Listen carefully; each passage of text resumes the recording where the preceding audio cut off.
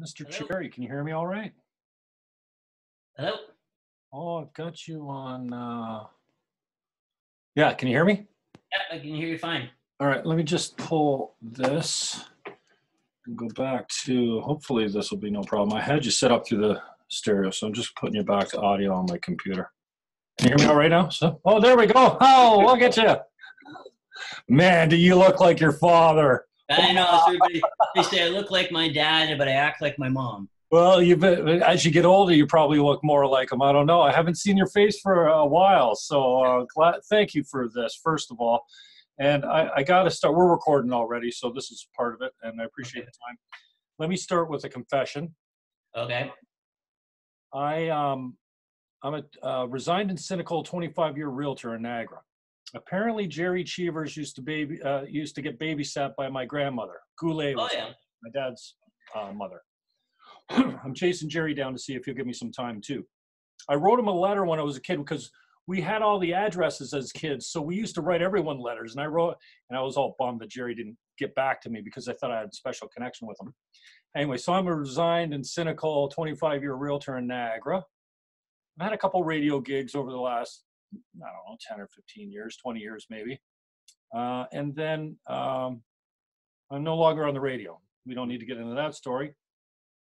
So I've been doing YouTubing. Yeah. And I feel like, I don't want to compare myself to your father, but he seems like a guy that just says it because it needs to be said. And he's not too concerned with the fallout. I've been like that for a long time. I'm a 7-time Green Party candidate. I'm not as left as I used to be. I'm more center right now, as I think with age comes wisdom. And so for the last couple of years, I've been working on this YouTube channel. It's a 10-year-old channel, but for the last couple of years, I've been actually spending some time, making some effort. And when your dad got fired, I clipped him and Tucker Carlson. I've grown to really enjoy Tucker Carlson. I mean, whether you like his politics or his takes or not, he's one of the best broadcasters. Like, he never makes a mistake. Yeah. And because I'm a critic, naturally, I see this. So I woke up in the morning and this interview with your dad had exploded to over anything I've ever done on YouTube before. I didn't know. I love Don Cherry. We grew up with them. The Hockey Night in Canada themes drilled in my head. I can smell the popcorn. I can taste the Pepsi. I can see my dad and his orange lazy boy over there. As a kid, it was a religious experience in my home. Every Saturday night he watched, and he had Sabres tickets. He would go on the regular. And my dad, like your dad probably, is an old school, like when you heard the lazy boy, like when you're in trouble and you heard the lazy boy kick, you there was respect. There was fear. You knew he was getting up. You better straighten your act up. Mom, we ran all over. She was a really soft lady. And so I'm like, okay, so all right, well, this is good. And then the first podcast you guys did, I clipped the 5-minute segment where you talked about Ron and Hockey Night or Rogers and whatever. I put it up and it blew up. Oh, yeah. Yeah. So I was stuck at 200 subs, no monetization opportunity there because you need 1,000. I never thought I would get there. Yeah. It wasn't my plan to become a YouTube star, but I just use it as a platform. Well, then, and that little clip of Don and talking with you and Cindy on the podcast, like it did very well.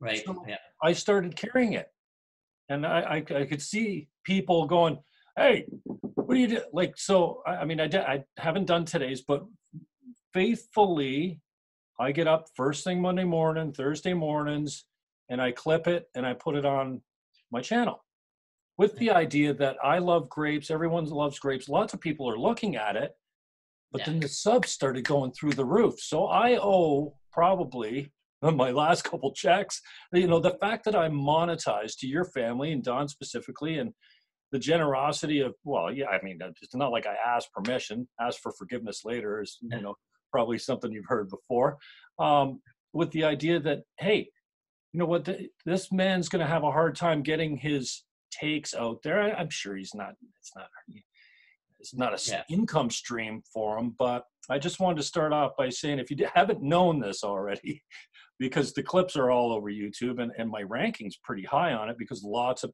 like it's been really slowing down. And since then, since I've been monetized, I had a couple videos go to 700,000-800,000. So those ones are making me money. I'm not making money off the podcast, the Don Cherry podcast, so much. Yeah, well, I appreciate you promoting it. You know, every little bit helps. Yeah, well, I feel like I'm a little indebted to you. I've been chasing you down, and I thought, you know what? The first thing I got to do is come correct with the man right off the bat and admit that I've been stealing his stuff all this time and actually making money from it. So thank you very much for your time. I'm a huge fan. So yeah, I wanted to hit you up and might as well talk. Let's get the dark stuff out right off the bat. You mentioned, you're kind of new to social media and you're having a new experience.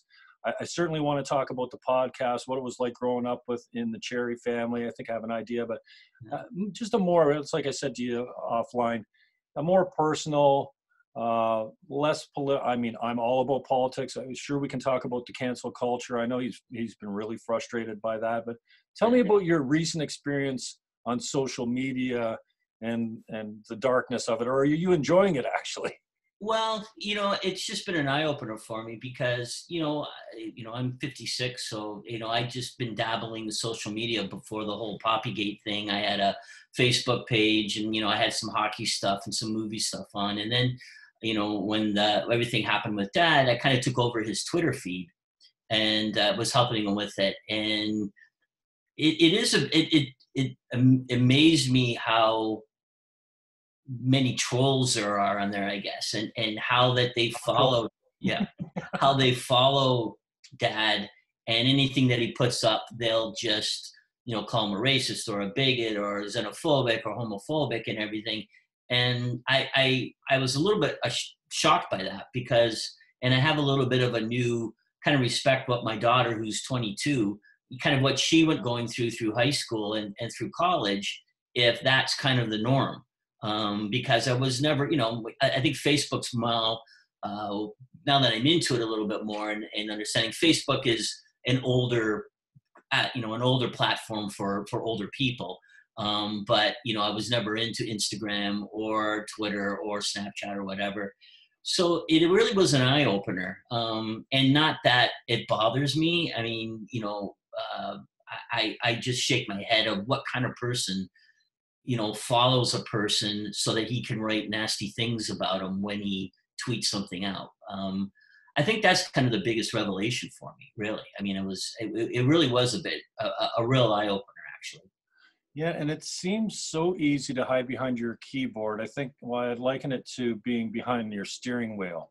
I used to suffer from road rage, but I also used to subscribe to the idea that time is money. So I was impatient, and where I had to go was much more important than where you had to go because it's me. And I gave that up. But time is not money, actually. And my clients appreciate that, especially in real estate.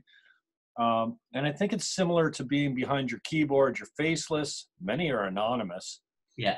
And I see similar to the Trump derangement syndrome in the States, where the man can't do anything right. He just closed the borders for air travel out of Europe. And they're still squawking, you need to state of emergency. Bernie was just on saying, this is what I would do. He can't do anything right because all they want to do, like Bill Maher talking on his show about wishing for a recession so they could blame the failure on Trump. Right. They just get ideologically possessed, so it doesn't matter. And I saw an interview with your dad with CBC or Global, I think it was. And she asked him, are you a racist? And I was like, I wish he had just said, no, I'm not. Because here's the deal. Here's how you tell if someone's a racist, unless their actions prove different. And we come from different, and I'm not making any excuses for Don Cherry. He doesn't need me to defend him. But I know what it's like when you're a broadcaster. When that red light is on, not everything comes out perfect. Yeah. And as a result of that pressure, you mix up your words, you say things that didn't come out right or what have you. But this idea that when you ask a man, are you racist? Are you homophobic? Do you have xenophobia against strange looking people, which I think runs very deep in our DNA since we were cave dwellers. We feared the other color. We feared the other the language. We didn't have tea and sex with them and start families. We tried to annihilate them. So I think there's a long line of kind of tribalism. Yeah. And so, but Well, these people, it's funny, like and I kind of noticed this with Dad, and I think started a while ago, is that there's no kind of gray area. It's either extreme right or extreme left or extreme one. And, you know, you look at, I remember Dad was really criticized when he was criticizing PK Subban, who played for Montreal, was a black hockey player, if you don't know. Yeah. And, you know, immediately, oh, Don Cherry's doing that because PK Subban's black, and that he's, you know, and, you know, that went on all over the internet. There was even people in the mainstream media said it. But, you know, they failed to say that Dad said the same thing about Sidney Crosby, about Marion Lemieux. And then what happened was then Dad, you know, when the Olympics happened, they weren't going to take PK Subban. If you remember, Babcock didn't want him. And Dad came on and said, you know, he has to make the team. He's a Norris Trophy winner. He's got to, you know, he should be on the team. And it's amazing that, again, that if people were calling Dad a racist, they never brought that up, that Don Cherry stuck up for PK Subban. And Dad and PK Subban are friends. They shake hands every time they see each other. Dad has known him since he's been 15 years old. Went out and watched him when he played minor midget. Or they would say, well, Don Cherry's just saying that so he's, you know, proven that he's not a racist. So there's always this, there's never kind of, well, if you say this about somebody, that means you never are going to like them. If you criticize them, that means they're never any good. If you praise them, you can never say anything bad about them. And I mean, it's even with Dad saying, oh, you know, Don Cherry doesn't like foreign hockey players. Well, over the last 3 years, he says the greatest goalie in the league is Fredrik Andersen, who's I don't know, I think he's Finnish or Swedish. But again, the people that, if that doesn't fit their narrative, they won't talk about that. Mm. And it's interesting to sit back and see that, how that plays out, not only with Dad, but with just almost anybody in the media now, or anybody in the public eye. Who did he kiss on? I know he's kissed Doug. He kissed many guys, but you know, after he got fired from Sportsnet, I know there was clips that came up and like, racist. Look, he kissed this kid. Who was it Subban or who was? Some kid. And yeah, I remember them saying, "See, he kissed him just like he loves Dougie Gilmore, and he was the white kid." Yeah. Well, and again, that's the thing that I find surprisingly, that when, and again, seeing it with Dad, is that if you know, once you say something about somebody or something, that you can't go back and praise them because you said something bad, therefore you don't like everything about them. And it's kind of like what's going on in the politics in the United States, and even the politics in Canada. I mean, there's people who, you know, Trudeau can do nothing wrong, and there's people who say, you know, he's done nothing right. Well, I wish I could find something he did right, but yeah, but I'm looking for a way. I'm looking to cheer him on. I was really hopeful when he came in, but really disappointed. And like I said, I've gone from left, pretty far left, as the Green Party. I mean, it doesn't get much more left than that unless you go communism, to center right. And the left kind of left me, you know, when it comes to free speech. Number one is free speech for me. Yeah. Two, I think there's a religious question that the Christians, the Jews, and the Islamics, the Muslims need to have, to know that, you know, we can live together in peace and that one's not trying to wipe the other off the planet. And then there's the guns issue. And the left is all wrong on those issues for me. And, you know, when they were talking about making Don Cherry a senator under Harper, I know it was probably rumor, or maybe he was testing the waters, I don't know. Like, even in 2016, Tim, if Bernie was the guy, even 4 years ago, I would have voted Bernie. Now, he's gone way left to the point that no borders, no walls, no USA at all. That's radical leftism. I wasn't that guy then, but so I've shifted to center right. And you're right, the labels, they just won't take the labels off you. And I think your dad's probably not suffering, but been labeled as well, to the point of, like, you know, it doesn't matter when you see the guy, what he's done right, who he's praising, who he's criticizing. In their eyes, that's it. You're xenophobic or what have you. Yeah. There is. I said, like I've been saying, that It's not only happened in social media. I mean, looking back over Dad's career, there's been guys who consistently have attacked Dad in the newspaper. The Bruce Dalbigan, who was a reporter from out west. I think he made his career out of writing bad things about Dad. I mean, and that's specific. Rosie D'Amano in Toronto Star. If she wrote an article about that, it was usually a negative. There's guys in Montreal. So that there's always kind of been that out there, I think, that, there are people who don't like you and you're going to do nothing right for them. But I just think in the social media aspect that, it's expanded to people who never had a voice and they have delusions of grandeur to think that they have a voice. Just get it out there more. So it becomes more of a mob mentality. Whereas before it was just in the mainstream media, and I asked Dad, I says, does it ever bother you that, that Bruce Dalbigan or Rosie D'Amano or Jack Todd write stuff bad about you? He says, no, he says, if they start praising me, he says, then I know I've done something wrong. Agree. Do you feel like there's a war on masculinity, Tim? I mean, we're seeing a lot of left-wing ideology.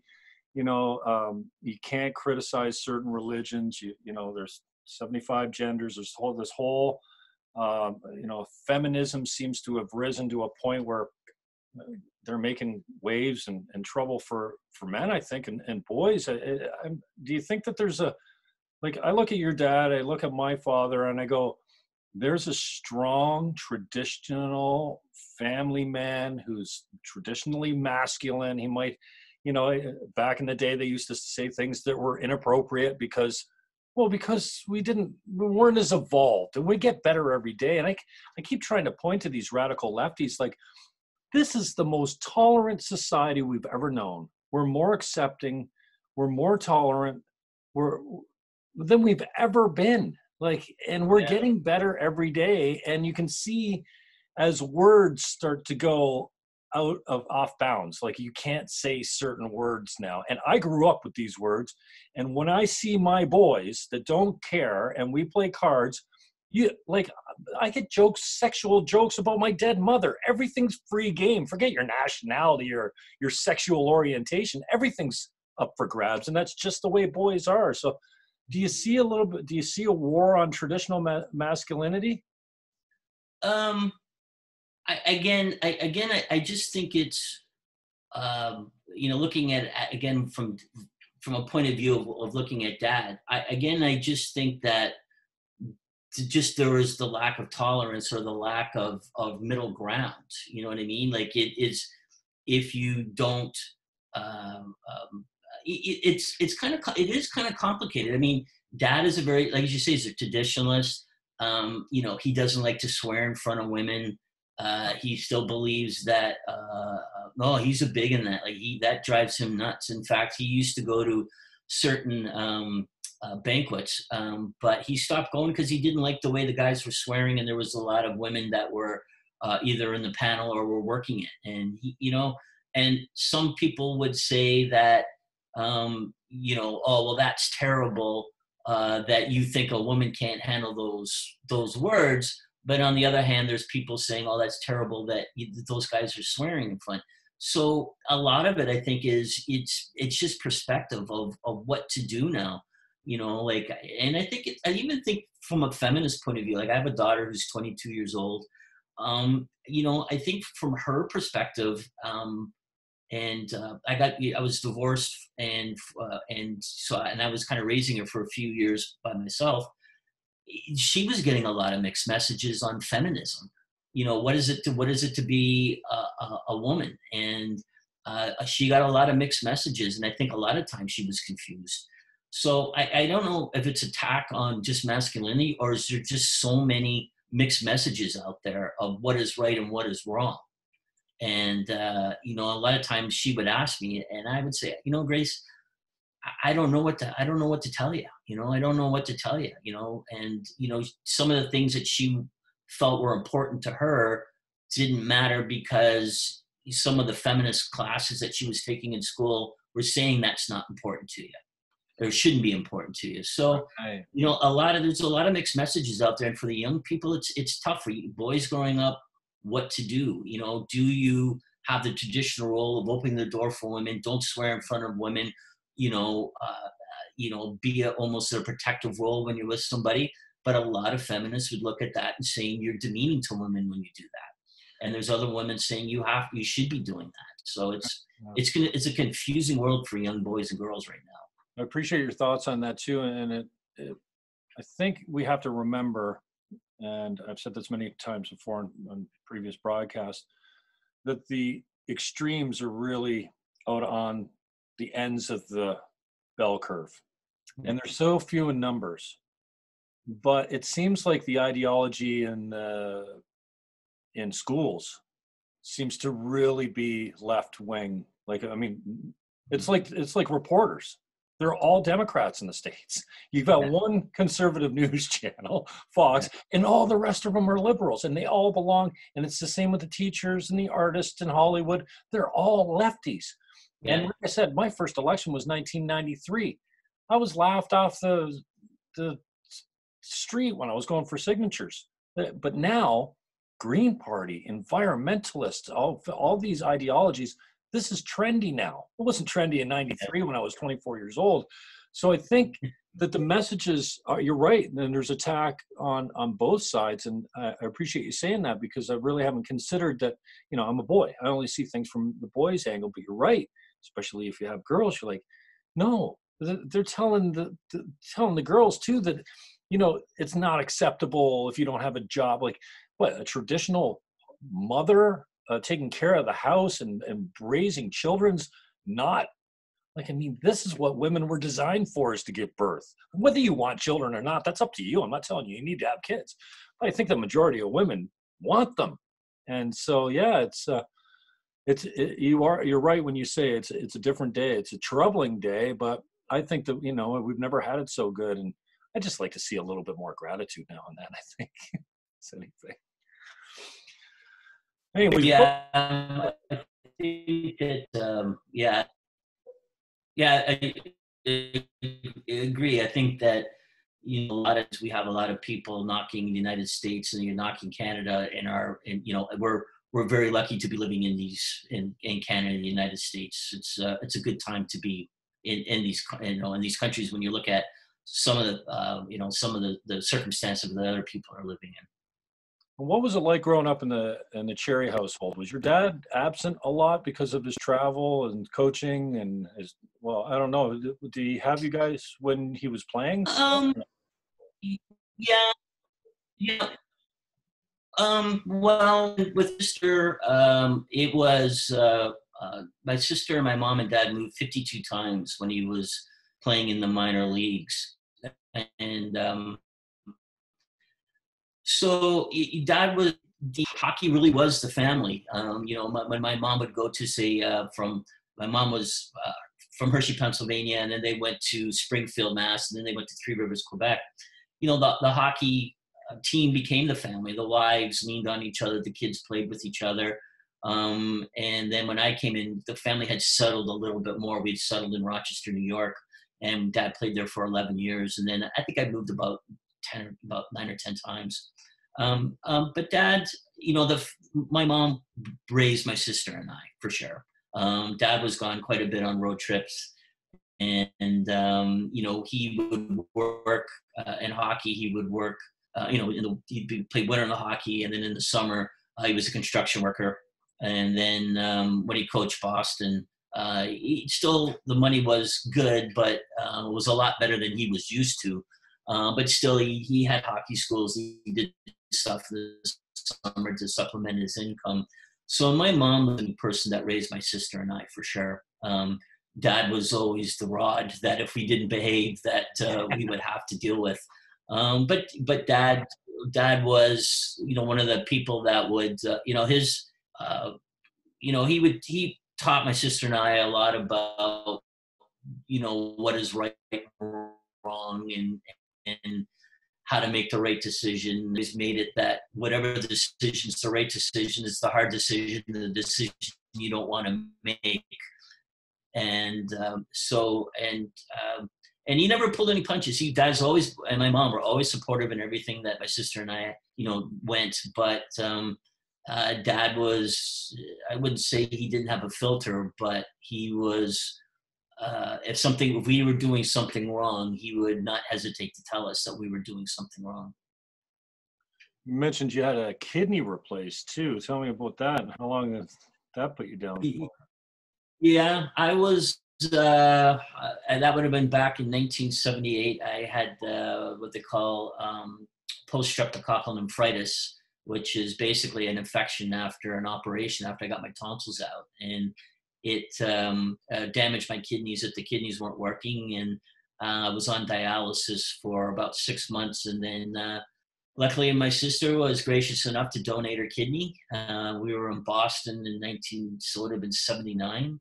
And I had a kidney transplant back then, and knock on wood and praise the Lord that all's been good since then. So yeah, and it's so that's something that's always been near and dear in our heart. And it was interesting when David Ayres, the guy who was the Zamboni driver, was the emergency backup goalie for Beat the Leafs. He had a kidney transplant about 15 years ago. So that was something growing up that I think shaped my life, gave me perspective. When things are going wrong, I look back and I say, well, things could be a lot worse because I've been there. So, there's, my mom and dad, especially my mom, and my dad would even say this, but my mom was a driving force behind the family when I was sick back then. So it was a time that you don't forget, but, I've been very lucky since then. How long since your mom's passed? She passed away in 1997, so it's been a while. I mean, she was in her early 60s, and you really don't realize how young that is till you're in your mid 50s. And my sister now is a year older than when my mom passed from cancer. So again, I think looking back at it now, like just how young my mom was back then when she passed. My mother was 61 as well. Does Cindy ever hold it over, your older sister ever hold it over your head that you've got one of my kidneys? No, she used to when we were young, right after it. I mean, luckily she was a little bit older. She was 18 at the time. So I think probably mom and dad told her, don't do that but no, I've always been grateful, and Cindy and I have when we were younger, we didn't have a very good relationship. Well, it was a typical older sister, younger brother relationship, but we have a good relationship now, and we're pretty close. Actually, we're a close family. My dad doesn't live too far from me right now. He just lives maybe about a 2-minute walk from my house, and my sister lives maybe about 5 minutes away. And I mean, that's the one thing nice about doing the podcast is that, we do it Sunday morning. We do the 2 shows. We do the Monday and then we do the Thursday both on Sunday morning. Then afterwards we have lunch together, and we should have the microphones on then because I think it would be more interesting than what we talk about sometimes. And then, and so it's nice to have that time with Dad. I've been very lucky. I scout for the Ontario Hockey League, and Dad goes out to a lot of games with me, and we spend a lot of time together, especially the last couple of months, going to rinks and watching all the young up-and-coming superstars. And so I've been lucky and I've been blessed having the podcast and being able to spend time with Dad. Looking back, because not being able to spend that time with my mom because she passed so young. Yeah, that was my next question. I saw the picture of you and Cindy and Grape sitting around the kitchen table. And I don't know why.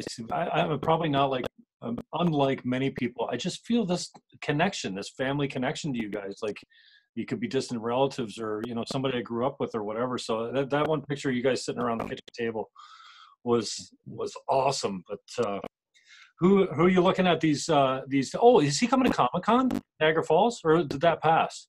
My dad got all excited. He says, yeah, Cherry's coming to town. He's coming in March. You should get him on the show.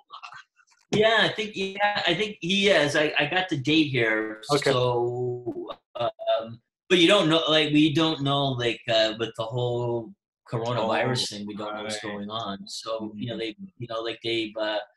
don't know if you heard, they suspended the NHL today, and they suspended basketball, and so we don't know if they're still going to go or not, but we'll have to see. But if it all going ahead, yeah, he's got a couple of friends that live in that world, and they've been bugging him endlessly to go to one of these things, like for decades.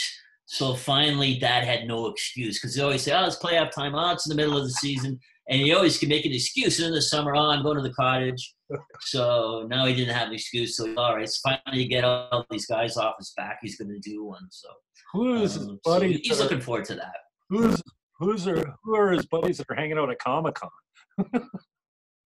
Seems like two different worlds. Well, he's yeah. It's Hirsch Bornstein from Frozen Pond, and Dad and Hirsch go way back. So and do a lot of Dad does a lot of signings for him, and if Dad has say he has somebody that needs some charitable stuff, sometime Hirsch will give Dad to give for the charitable stuff. So they've been friends, and there's connections through there. So they've always been, Hirsch is saying, "I got so many guys, I want you to go to Comic-Con," and then he gives me the contact, and Dad's no. So now Dad doesn't have an excuse. So he should be interesting. He seemed to really take this whole thing in stride, and I just love his grace and generosity. He doesn't get down in the mud like I think he probably easily could. And please tell him for me, he always apologizes when he goes off on a tangent. We love tangents. Get sidetracked and go down those roads, because those roads are all the really interesting story. When he's sticking to the script, we're like, yeah, I like it, because he's like, oh, here I go again, and he'll drive around for a little bit talking. But how's he handled this whole thing? And has he picked up any new hobbies or anything like that? What's he doing with his time now? No, not too much. As they say, well, the one thing with that, with the podcast, is Dad's all his like he's still very much an amateur when it comes to television and radio, in the sense of he doesn't maybe quite get a lot of the nuances of it. And when he did Coach's Corner, he had 7 minutes, and then when he did the radio show, he had 3. So now I'm telling Dad, I looked at, we got to fill in at least a half hour, if not 45 minutes. So Dad, for 30, 40 years, however long he's been in TV, was always go, go, go. I got to tell this story in a really short period of time. So now I'm saying, take a breath and give more of a story. So that's why sometimes I jump in to say, like, where were you?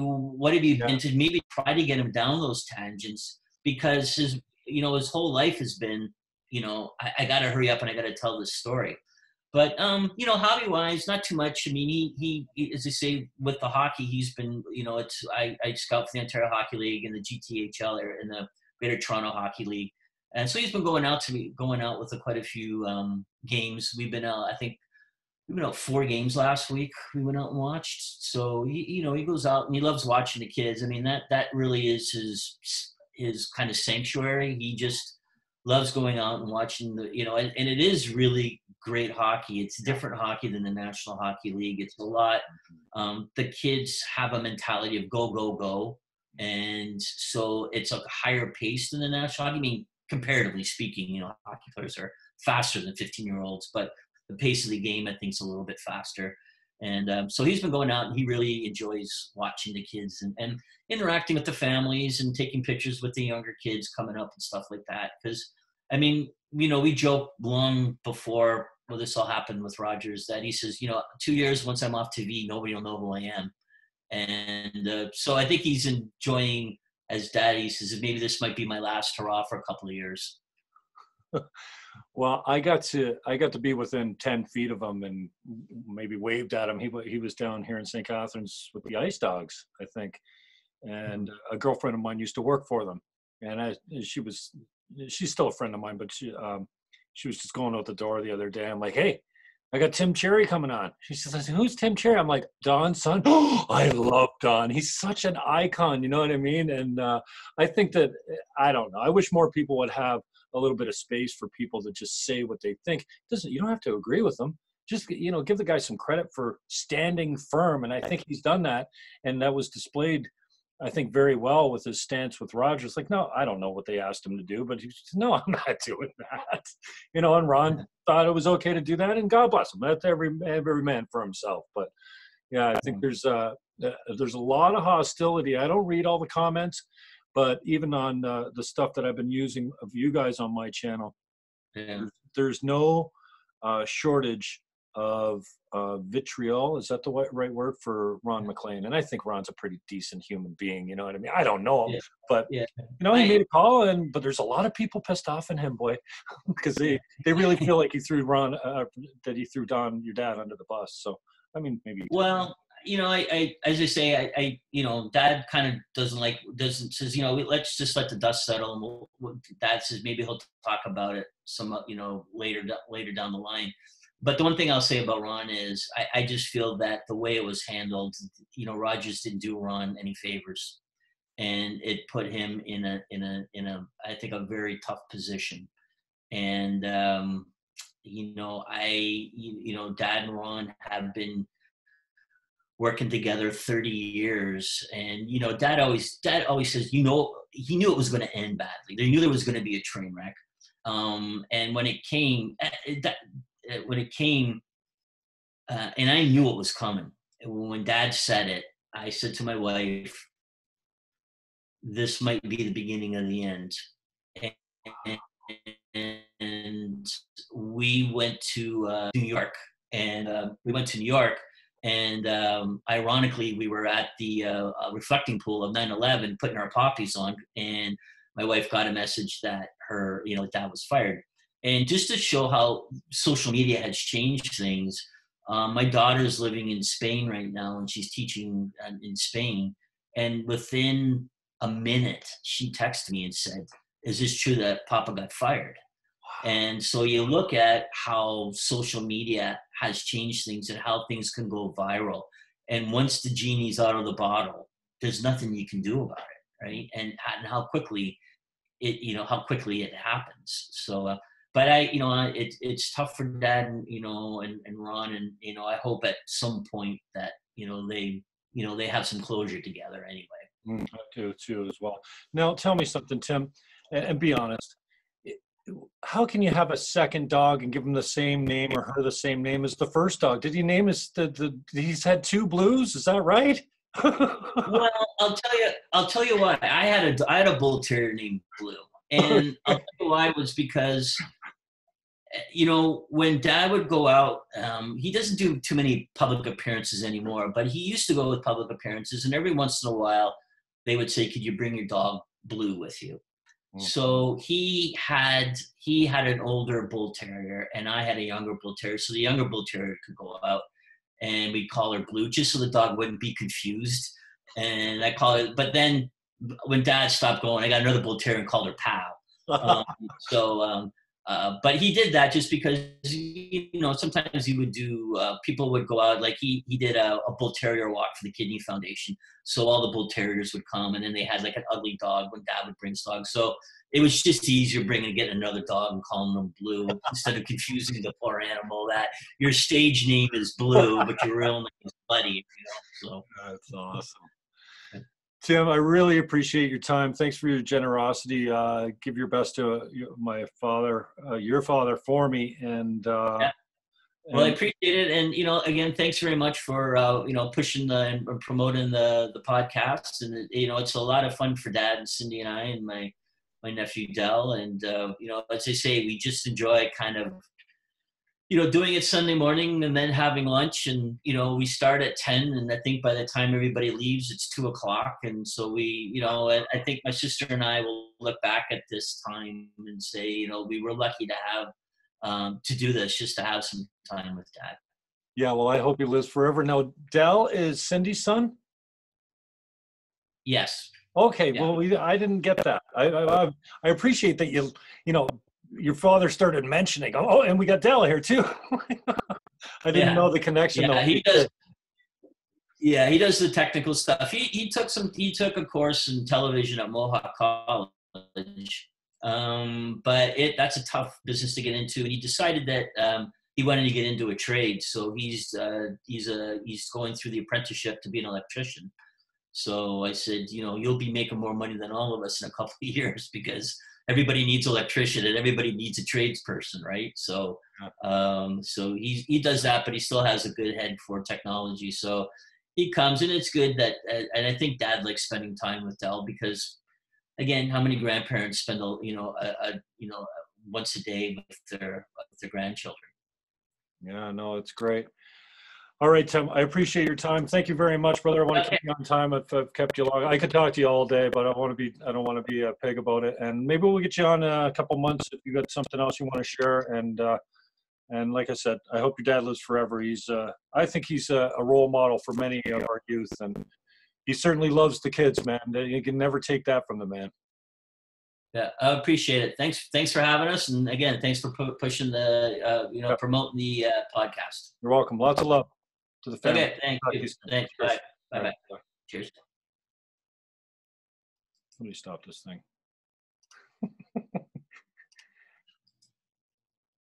I'll get it. Okay. End meeting. There we go. See you, Tim. Thanks again. Tim Cherry, if you need him, of the podcast. Don Cherry's Grapevine Podcast. You can find it everywhere. You can find it on my channel. You can find it on Grape's channel. Tim Cherry. Oh, I forgot to ask Tim what his background in video was. It was in TV or movies or whatever. Anyway, we're working on a new set. As you can see, I've got a new background, only because I changed the set around. And we will have a new format coming for you very soon with less jitters in the interviews. And more of the style of, you'll see my desktop and you just see a little picture of me like down here in the corner. Down here. And then the rest will be desktop.